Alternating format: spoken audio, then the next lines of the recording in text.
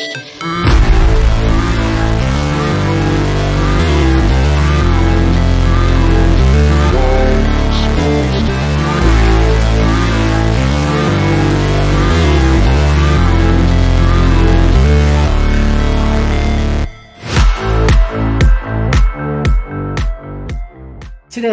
we're excited to introduce our guest, Kevin Callahan, the dynamic CEO of Uniblock.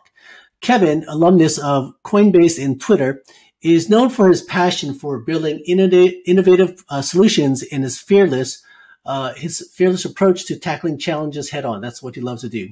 Well, Uniblock is a Canada-based company that recently secured a significant $2.3 million in funding, thanks to the confidence of investors like Cadenza, blockchain founders, Side Door Ventures, AQN, Sarah Fund, Outsider Ventures, and others. And what this funding really means, it is a testament to the company's potential and the trust placed in Kevin's leadership. So under Kevin's guidance, along with the other co-founders, James Liu and David Liu, Uniblock has become a one-stop platform offering a suite of tools for Web3 developers. Now, the company excels in providing backup, error management, and normalized data across various Web3 platforms. Committed to fostering collaborations, Uniblock works with industry leaders such as Alchemy, ThirdWeb, Morales, Parsec, and QuickNode, aiming to streamline integrations across diverse Web3 categories like DeFi, GameFi, NFTs, tokens, security, on-ramp and off-ramps, and more. Today, Kevin will share his insights on Uniblock's journey, its growth initiatives, and the future of blockchain technology. So sit back and get ready for an engaging conversation with one of the leading minds in the Web3 world. Kevin, welcome to the show. Oh, thank you for having me, Arthur. It's really good to have you here as well. So I think it'd be great to just get started for the audience to give a little bit of background, sort of like about a brief overview of Uniblock, maybe how the vision and idea transformed and how it all came together along with the mission for this serving this Web3 space. Absolutely. So there had been a couple of different times where we were trying to build something in Web3 and even in Web2, and it became pretty clear that a lot of the tools that we take for granted in Web2 just aren't really there in Web3. And we spent a little bit of time, James, David, and I, thinking about why that was. And clearly it isn't due to a lack of funding. Many companies have raised hundreds of millions, if not billions of dollars to tackle this problem. And so when we started to really think deeply about it, it became somewhat obvious to us that when you ask a founder what the analog for what they're building in Web3 is in Web2, particularly for dev tools, they invariably say something like, we're the Azure, we're the AWS, we're the GCP, we're the Firebase. And so they kind of want to be the everything tool. And we think there's two reasons why that is not necessarily applicable to Web3. We think the first thing is the breadth and depth of the space is so large. There's different L1s and L2s and L3s, frankly, that we weren't talking about, 6 months ago. There's different verticals that we weren't talking about, even a couple of months ago. And so we think that there's just too many things that need to be built because the surface area is so large, and that's great. But we also believe, fundamentally that blockchain and Web3 and crypto is supposed to be decentralized. So there should be experts across all these different domains. That's, why we started thinking about, okay, instead of building all these tools ourselves, how do we partner with the best tools? The people that are doing things like you said. So the best RPC or the best data or the best on-ramps, the best smart contracts. And so what we're doing is finding the best people, partnering with them and creating a platform so that, all the different developers can have all those tools in one spot and make it a little bit easier. We're just thinking things a little bit differently. We don't want to compete with anybody. We want to partner with everybody. So it's just yeah, it makes a lot of sense. I mean, if you think about, I guess if you will go way back when the internet kind of came about and all the different protocols, communication layers that they were coming together, and nothing was really formalized, right? And, at some point they had to kind of serve every single protocol, to deliver whatever it needs to on the internet. Nowadays, I'm sure there's going to be a lot of new builds coming out. Like you said, a lot of L1s and L2s continue to go out. Some of them may survive, some of them won't. But the whole fact is, developers are building so fast and so quickly that like a tool like Uniblock helps pull things together and helps people move forward faster as well. I think it makes a lot of sense. Thank you.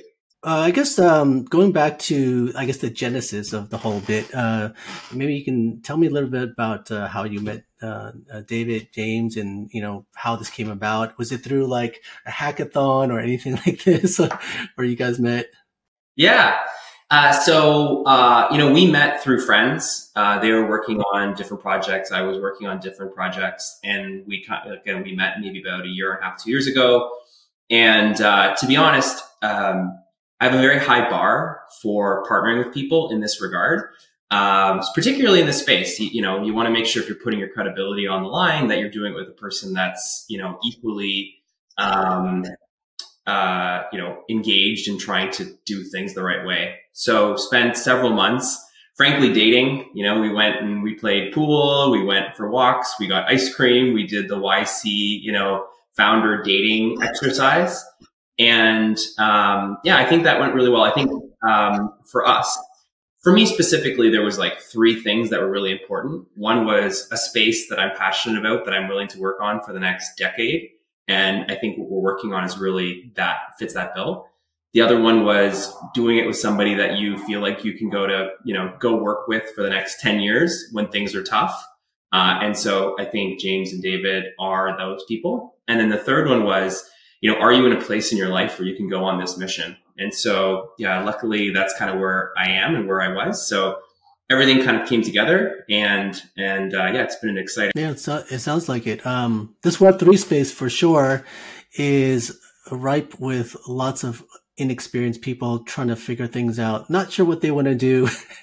I've talked to a lot of co-founders, and I think it's right for you to actually have a high bar. And for sure, working remotely these days and finding partners all across the world, it sounds nice, but I always feel like it's quite challenging to just find the right partners. I guess when you started up the company, and it's been some time where I mentioned your recent funding. Is this your first round of funding that came through? Yeah, so we were fortunate enough to fund it ourselves for the first several months and quarters. So we funded it for ourselves, and then we raised our pre-seed, which was the 2.3 that you referenced. Right. So that's our. Okay. Well, that's probably good practice to know about. I know that a lot of founders kind of go back and forth between, should we raise through some angel, do a token sale?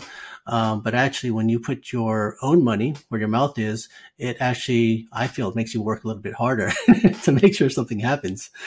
Can you share maybe some key factors that contributed to the success of like winning over investors? Because, it's been a really tough year. Not saying that capital has been out there. It's just been really tight as far as who it goes to. Yeah, it was tough. I have this story where I had 69 different calls before we got our first yes. We didn't get a lot of no's, but I don't think people were really deploying capital. I think a few things were happening, frankly. My pitch got better. FTX had just blown up, and it was in this like rolling death spiral. So that was kind of reverberating around the space. And I think actually a decent amount of VCs weren't deploying, but B, had their money locked in Celsius or FTX or something like that. Yeah, it took a little bit of time, but I think what ends up happening is you get better and just know that it is a bit of a grind. You're like, okay, so this is going to be the next 3 to 4 months of my life is going to be pitching, rejection,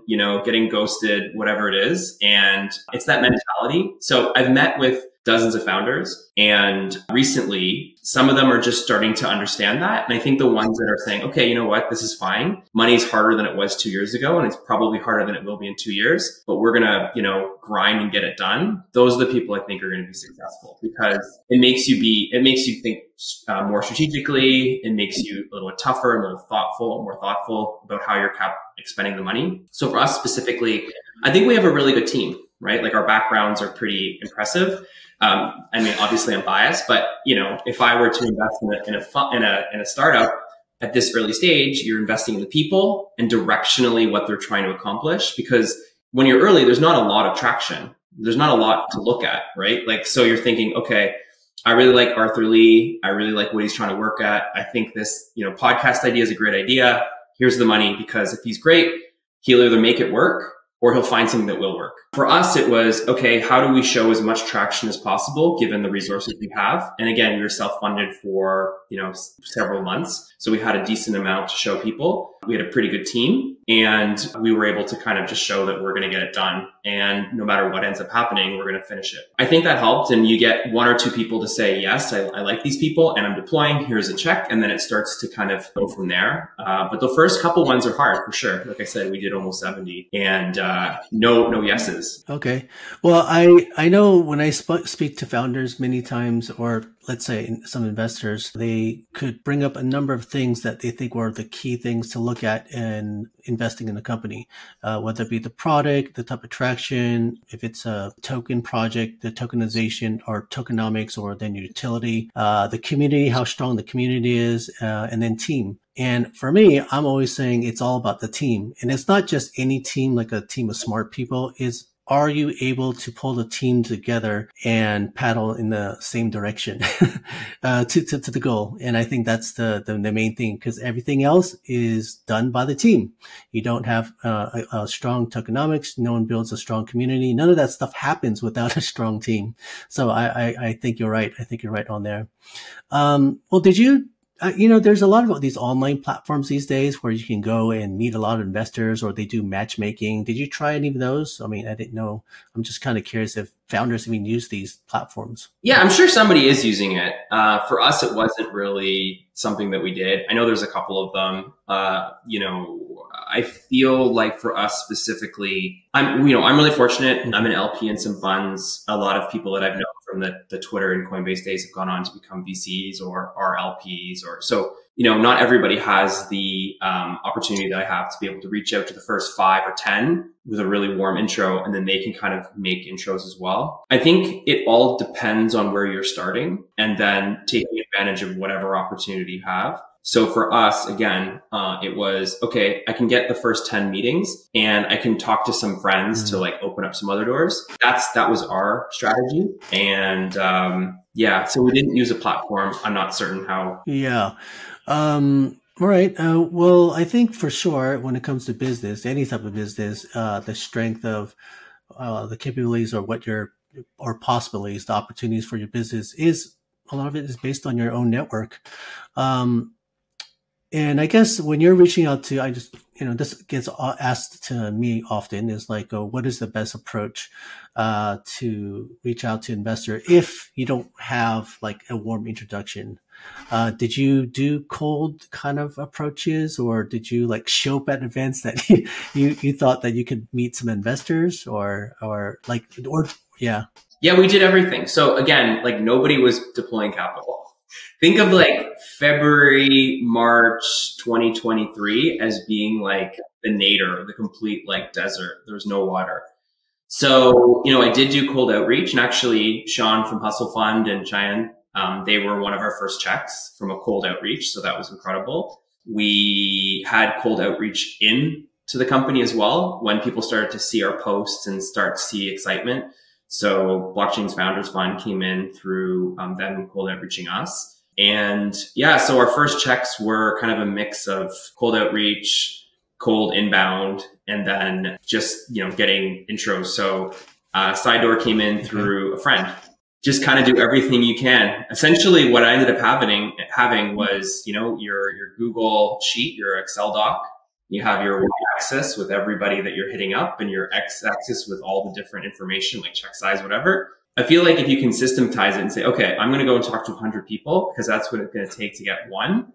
I feel like that's the world we're in. And I talk to some entrepreneurs and they're saying, I only want to talk to the top 3, whatever it is in their mind. And I said, okay, well like you're not going to get there for many reasons. So just have a system. It gets better over time, and just know that it's part of the game, and you're probably going to be doing it, multiple times through the. Right. I believe I saw some article about that CEO of Canva, and she had her story that she basically, I don't know if it's true, 100, meetings, and then the 101 where she got her funding, and that's just what it took: persistence, especially when you're asking for money in this time and age. Well, looking back, you said you shifted your pitch a little bit. Was that, did you go out and get feedback? Like, what do you think were the biggest challenges that you faced that you had to maybe adjust or do things differently? Yeah, it's a great question. I think every time you pitch, you start to learn a little bit better, or you should be anyway. So for example, it became pretty clear to me what investors were trying to check off for their IC, their investment committee. And so, okay, can I answer all those questions so that they're not at the end of it like, oh, I don't know X or I don't know Y. So that was one thing. It's like, okay, how do I make sure I'm answering all their questions? How do I explain our team in the light that's valuable? Because there was a time, for example, things change, right? Like having X amount of engineers was a good thing. And then it became X amount of engineers was a bad thing. Tokens were good, tokens were bad. For us, it was, okay, we're trying to build this thing that hasn't really been built before. There isn't really an analog for Web 2. There isn't really an analog for Web 3. And so trying to explain that in a sentence or two took me a bit of time. And now I say it and it's like, oh, okay, I get it, right? Like, we're a unified API. We're a platform that sits on top of the other tools. But in hindsight, it was harder to explain that. And I was saying, oh, we're not, because investors would invariably say, how are you going to compete with these companies that have raised $1 billion? And my answer wasn't great at the beginning. It's like, well, we're going to partner with them. So I think try to listen, try to learn, don't completely over rotate, because again, if you're meeting 100 people for that one, if you're just kind of over rotating your pitch and your deck and your financials, your data room, then you use a lot of time up and you might not necessarily be any further ahead. But for us specifically, it was like, okay, how do we get incrementally better? And then also, like, frankly, getting some thick skin, like you've got VCs where I swear, Arthur, I would have bet, dollars to donuts that we were going to get the investment. And then you get the email, the rejection email, or worse yet, you get nothing. I feel like having a bit of a thick skin is really important, and just know it's part of the process, and having a process where you're saying, okay, here's what I do, here's how I do it. And it actually kind of goes beyond the pitch. It's like, are you getting enough sleep? Are you taking care of yourself? Because it's like, at the end of the day, you're like burnt out. You're like, man, I got 70 rejections. That's really hard for anybody. And also you've got your co-founder, your team that are counting on you. So you've got a lot of weight on your shoulders. So I guess what I would say is it's an entire process. For us specifically, we got incrementally better around explaining what we were doing, showing the right images and showing the product and trying different things out and seeing how it landed. Well, I met this one local VC here in Hong Kong, and one of the things he had told me before was they do invest in crypto Web3 space, and they were actively looking for a tech person, I guess, to be able to look at the code and assess whether or not it's good. Do you feel that investors are more mature and savvy in this space, or are they kind of looking at and asking questions around kind of the same stuff? Like they're more heavily knowledge around, let's say, Web 2. They've acquired some knowledge around Web 3. I mean, do you think they know what they're talking about, or is there some knowledge or like a gap in between understanding, and you had to change your pitch to, I guess, to explain it in a different manner? Yeah. I mean, I think in every industry, there will be people that fully understand and people that don't necessarily understand. And so I don't know if Web 3 is that different than like Web 2, that's that different than AI, frankly.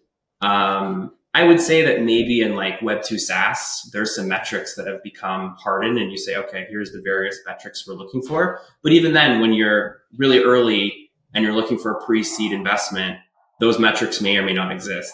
So yeah, definitely. We met investors that were more investing based on feeling and gut. And hey, this is James, David, and Kevin. They're going to get this done. I don't fully understand how, but they're going to do it. And then there were people that would go in and use the product as well. So I think it's a mix of all. And again, trying to understand and read the room and say like, okay, are they going to go and expect this? Are they looking for that? But I don't think there's one size fits all. There are, one bit of advice I received when I was in the muck from a really great friend of mine was, Kevin, there's unlimited pre-seed investors out there. If you're looking for $50,000 checks, $100,000 checks, there are literally millions of them. So, it's a numbers game, keep going. So it's one thing I would tell all the listeners is that, when you're on your 30th call and you're running out of people that you can find, just know that there are literally thousands and thousands of other VCs that you haven't tapped into. So just keep going. It's kind of like dating. There's more fish in the sea. I saw this one post. They were talking about, everyone's looking for Web3 developers, right? And, then he gave a definition. Who are Web3 developers? Well, they're Web2 developers learning what Web3 is. So I guess, like you said, sometimes, it's whether you call it Web2 or Web3, tech is tech, right? It's just a different wrapper on how you want to explain it. I guess, okay. So when we look at, your company in itself, and now that you're we acquired this funds, how do you look at, how you're going to allocate the funds? Like what is the plans now for your growth? You're saying that you're launching a new product? Yeah. So we're constantly launching new products. Today, we're launching our unified contracts product. And so that is in partnership with multiple different smart contract providers. And so from this particular launcher, you can utilize their smart contracts, and it will link in with a lot of our APIs as well. So you can utilize the APIs from Covalent, Parsec, Alchemy, all these great players, and they will now work with the smart contracts from other players on our platform. And we're building a platform and looking for really great builder tools, so developer tools. And so these are our first several products, but over time, you're going to see more and more products being rolled out. So your API set is predominantly to support the EVM compatible chains? Yeah. So we started with EVM compatible chains, and we have a number of scan APIs that will do other chains. But the idea is that we want to roll out in combination with EVM. We want to roll out some other like Solana and some other ones. So I guess I probably asked this of you when we first met, but I was just I thought it'd be good to share with the listeners, like, you as a company, limited resources, how do you then pick and choose what you're going to then support as for integration for developers? Like, where's the? That's always a great question. And most of my career has been in product management. And, I teach product management at the university level. I donate my time to help people get into space. And so a lot of it is, how are we thinking about a customer discovery, customer delivery? How are we thinking about product stack ranking the different features? So I think for us, there are, various metrics and ways that we think about stack ranking and saying, okay, are our customers asking for a smart contract product? Are they looking for maybe an NFT partner, kind of like a simple hash or something like that? So we have a lot of different ways to do it. At the end of the day, it is stack ranking your priorities, stack ranking your releases. And for us, we have something called the VIB program. So very interesting builder. So by the way, if anybody's listening and they're building something really interesting, please reach out because we'd love to hear from you. And the VIB program is essentially a group of people that are building something that we think is going to change the world potentially. And they're telling us what they need. So they'll say, hey, again, we're really interested in figuring out some sort of spot Bitcoin price because we're doing a real world asset product. So they'll tell us, hey, we need this in the next, month because they're stack ranking their priorities. We'll say, great, cool. We'll roll it out and it's out before they need it. Think of us as like laying the track before the train comes. And so that's one way of doing it, is working with these VIBs to see, okay, For all the people in the real world asset space, what are the tools and functions they require? And so that's one way we do it, try to get as much signal from our customers, but ultimately it's an iterative process, and pretty much every day we're thinking about, are we putting our team on the right? What's been the feedback from the developer community as far as like what you guys are essentially doing, or is lowering the barrier of entry for new blockchain developers? Yeah, what were people saying? What happened? Yeah. Yeah, people love it. It's funny. I was at a founder meetup yesterday, and you kind of, do the round, like, hey, what do you do? It's like, oh, I'm so-and-so at Dune. I'm so-and-so at Axelar. And I was like, hey, I'm so-and-so at Uniblock. And we're trying to build a unified developer platform with all the best tools. And immediately the person's like, oh, that's cool. That would save me so much time, because so it's saving you a lot of time, because on the initial build out, instead of getting all the different tools, making them all work together, you can use them right from us, A. Then B, over the course of the life of your project, invariably those APIs break, they change, they evolve, new things come on. You don't need to worry about that. We're going to worry about that part of the build. And then the last part is that, and also we can, do API key management and such, so that you don't need to worry. It's like just a little bit easier for everybody. But on top of all that, we can offer things like load balancing and backup. So if one of the providers goes down, we automatically give you another provider. So this is a very novel product. There is some education that's required, because nobody else is doing something like this. But when I explain it, and I've got my sentences now that are hardened over the course of like hundreds of VC calls and customer calls, people are like, oh, this is really useful. This would save me a lot of time and money. So yeah, it's just a matter of meeting people, either in person or, via call or whatever, and then explain the story. And then people invariably tend to like it. So I guess what's the easiest way to, I actually logged into your platform. I'm not a developer myself. I just wanted to see what the interface looked like and everything. But what's the easiest way to get onboarded? The VIP program, or is it just you got some online content or something like that? Yeah, we have everything. So we have a lot of online content that you can, consume either on our blog. You can see it through our LinkedIn. You can see it on Twitter. Our website is there and should be relatively self-explanatory. You just sign up, you go through the flow. It'll kind of help you kind of connect everything. And at the end of it, you should have that connection.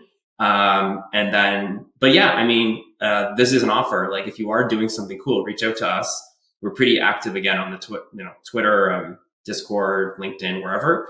And, we're happy to kind of walk you through it if you need some help. So it's already established that your platform is going to help lots of developers build faster. Where do you see the opportunities are, I guess, based on the different industries and impact that you're making? Whether, as far as like faster build or further innovation, are you seeing something from your customers? What are they building for? Yeah. Like what industries? Yeah. So it's funny, we think of developers as a leading indicator about what consumers are going to enjoy in the next year or two, which is really cool. So when we see what people are building, I get excited as a consumer. I think there's a couple of different themes. One of them is definitely usability. So I think we've kind of got to the point where the early adopters that are, willing to put up with crappy UX have sort of kind of come on. And so there's a lot of companies and a lot of ways that people are trying to tackle the UX issues. So across pretty much the whole consumer stack, there are things that are being done. Onboarding, identity, just general like key management. It can be wallet management. So I think that's one big theme is we're going to see just better products that fulfill a need for consumers. I think when we get to the point where we're not talking about the technology, we're talking about the benefit for consumers, that's when we start to see adoption and mass adoption. Like, oh, this just works. Like I want my free coffee. I don't really care if it's on blockchain, right? Or I want to, give somebody a like on Reddit. I don't really care what the underlying technology is. So we're getting there. I think that we're probably still, some bit away, but a lot of what people are building right now are in the theme of, okay, how do I make this easier for people, either through like UX, UI, or just simplicity. So for example, access to, assets on chain in an easy consumable way, which is still sort of very difficult, or access to whatever in an easier way. If you're looking, that's probably too far ahead, like 5 years ahead. This is blockchain. Maybe I should just say 2 or 3 years ahead. Where's that spot do you envision the company to be at? Yeah, it's funny, by the way. Somebody asked me that recently. Where will you be in 10 years? I'm like, that is really, it's really far. 2 or 3 years. So I think we're really fortunate to have been building in the bear market.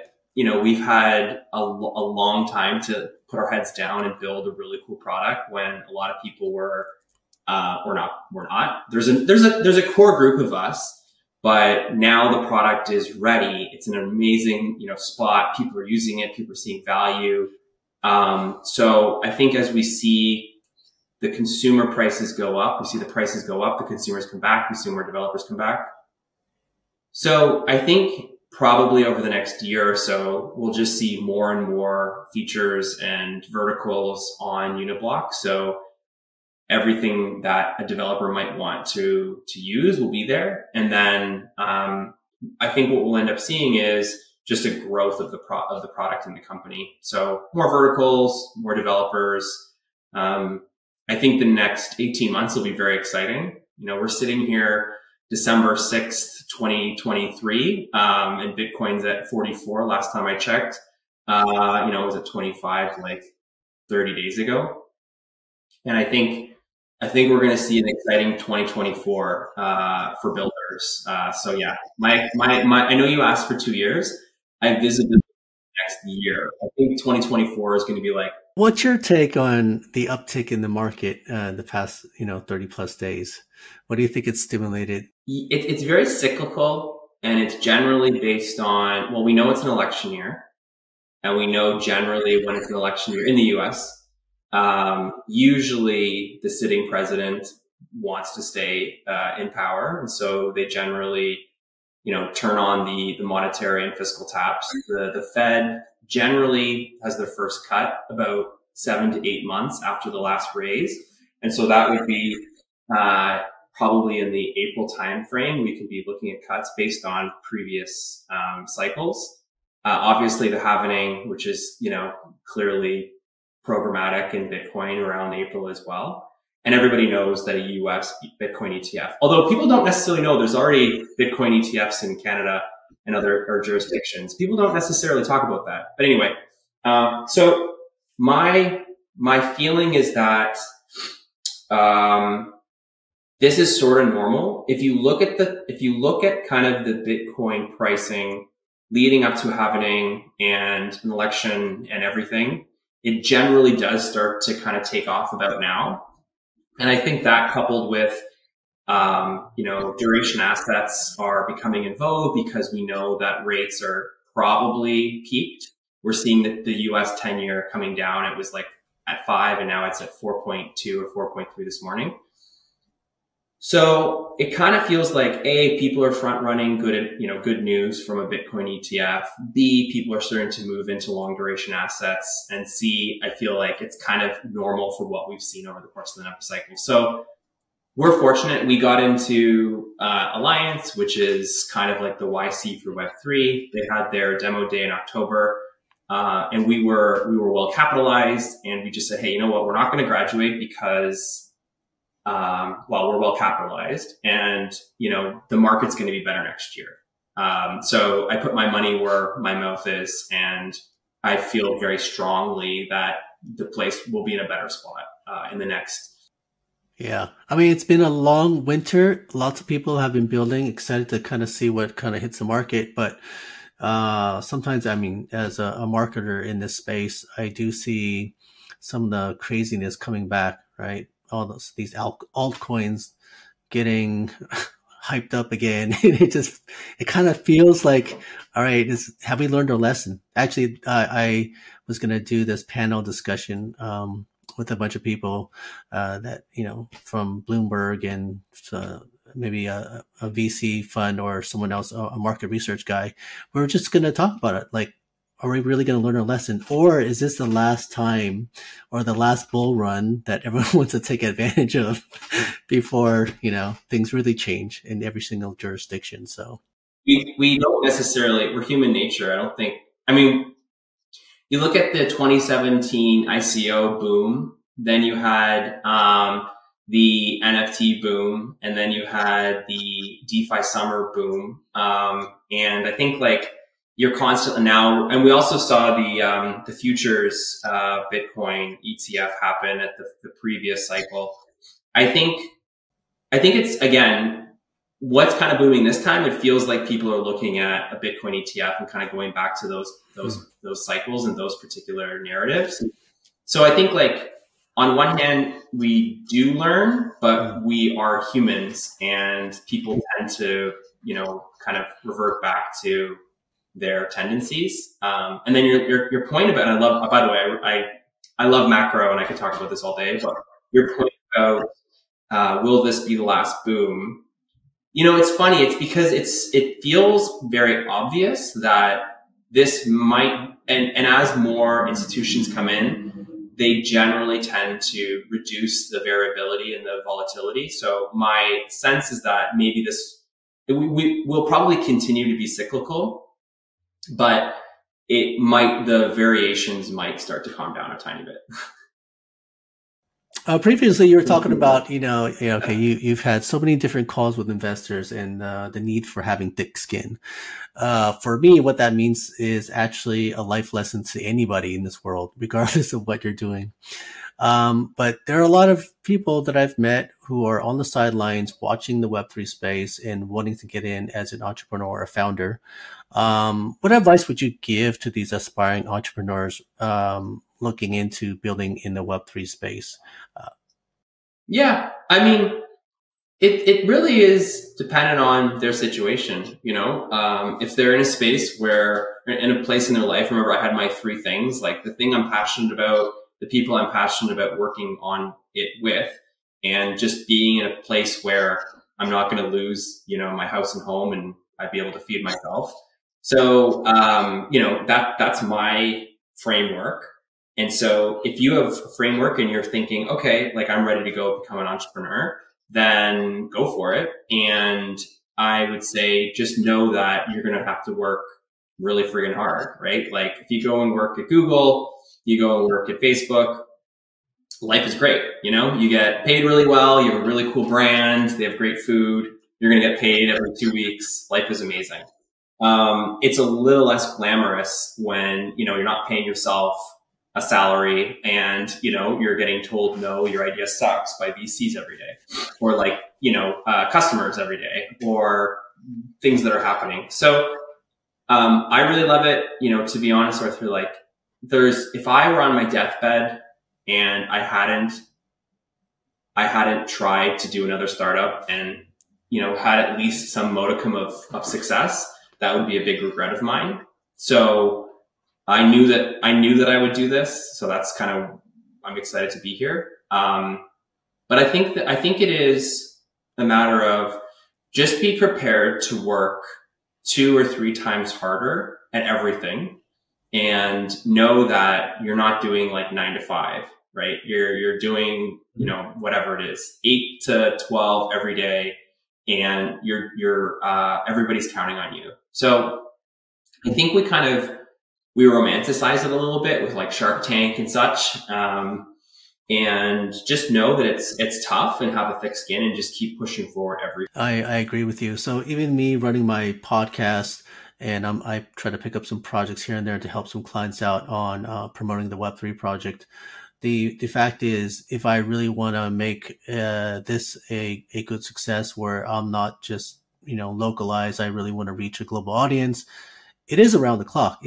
And I can pay some people to do some eventually, but when you're in that build mode, it's almost nonstop. And even though if I do get some traction, I don't feel that it'll stop. I think that's the nature of the business. Either, you're lucky and something happens. I guess if you look at, like you said, the ICO days, right? Imagine how many of those founders had raised money and pretty much probably lost all of it because they kept it in FTX or whoever, right? And then they were leveraging it. But I talked to some VC people and they're saying, oh, if I meet a founder who raised money through a token sale and they lost it pretty darn fast, they're not going to look at them again because obviously that shows their mentality of, or their ability to actually build something, because a lot of people haven't built much at all. But yeah, it'd be interesting to see how things kind of shake out coming up this next year, but I'm pretty excited for it as well. Yeah, I'm really excited about it. I mean, you know, it's a great question or a great comment. You know, you are an entrepreneur, right? Like, you put a lot of time in this podcast.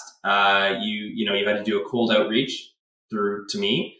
You know, you had your sales call, we had our original call, and you kind of explained everything. And then you put all the time in to like do all this, like, you know, anybody, and you're also in a completely different time zone. I think it's like pretty late. So it's about midnight, but you know, to your point, you know, out of all the things that I had done, at least in this space, right? So I was a general manager of a marketing firm for crypto. Then I was a digital asset, you know, CMO at a digital asset firm.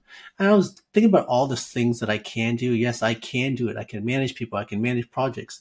Then I started thinking, what is that one thing that just gets me out of bed every single morning and I just won't sleep? So I started getting bags underneath my eyes because lately I'm just on overdrive. I just can't stop, right? So I think that's, you know, that's very important just to have that, not only the thick skin, but that resiliency, you know, no matter what, it's not gonna, it really is about making little progress every single day and not expecting the outcome to happen fast. You know, it just takes a lot of work. So your personal journey, how do you think, you know, your career and where you are now, how do you think your personal journey has shaped the way you want to manage as a leader for Uniblock? You know, what type of life lessons are you bringing to the team? yeah, that's a great question. I've never been asked. So I guess me personally, I want to make sure that people are like empowered to do really great work. And so a lot of what we're doing is saying, hey, nobody's ever done this before. And, you know, directionally, we need to get our first, whatever, 1,000 customers, or we need to get our first, you know, 10 partnerships. And the how sometimes isn't as obvious, but the what is what the team is kind of working on. So I think for me, it's a mix of like, a lot of visibility, so people kind of know what's going on in order to be able to make the right decisions, and then you know, giving people really big, lofty goals. Yeah, I mean, I think for me, it's what kind of place would I thrive in, and where would I want to work in, and that's the kind of place where, you know, I'm able to go in and make a big impact. It's another thing. Like everybody here is doing 10x making 10x the impact that they would at like any other company, which is great because we need it, right? Like what we're doing is hard. We have, you know, $2.3 million is not a lot, but it's enough to get us to our next like goal. And so we have, you know, we have goals, we have milestones every couple of months, and everybody needs to, you know, really contribute. So that's the kind of place that I would like to work. You know, so I try to create that space where PMs or engineers or salespeople have like big lofty goals, and it's like, hey, this is what needs to be accomplished. Here's all the information that we have, and go do it. We're about to, you know, wrapping up this podcast. So we've gone about, you know, 45 minutes, but I just wanted to ask, you know, if you had any final thoughts that you'd like to share with the audience about blockchain, Web3, anything to share? I think I would love to hear from you if you're building something interesting. You know, we've got, you know, thousands of different developers on the platform building really cool things. And if you're building something interesting, please reach out. We'd love to be able to support you and learn from you. I think that the next year is going to be very exciting. 2024, I think, is going to be a boom year. And actually, one thing I will say is that companies get killed in the bull market, not the bear market. So you see these companies that, maybe raise a ton of money at the wrong valuation. They deploy it in, an unsuccessful way. They get over their skis. And then assuming it's still cyclical, things, get bad again. We get back into the bear market and they haven't built enough. They don't have enough money. They have too many people. So just realize that this space is cyclical. We're building a product. You're building a company. We're also building an industry. And this particular industry is different than most tech, because in most tech, you really can't invest at early stage. Because generally retail cannot get access to really cool early startups. But in this space, you kind of can. So you're beholden to, kind of retail in a lot of ways, because they can invest in the protocol layer and they can invest in tokens. So just be thoughtful about the dynamics of the space and realize that, in the boom times, take advantage, but don't get too far over your skis, because, time tells us that every 4 years we're a boom, and every 2 years. As I mentioned, have we learned our lesson? I think I gotta run that podcast episode. All right. Hey, thank you so much for your time. I really appreciate it. And I'm sure our audience will, learn a lot from your experiences and, your insights. Thank you very much. Really appreciate it.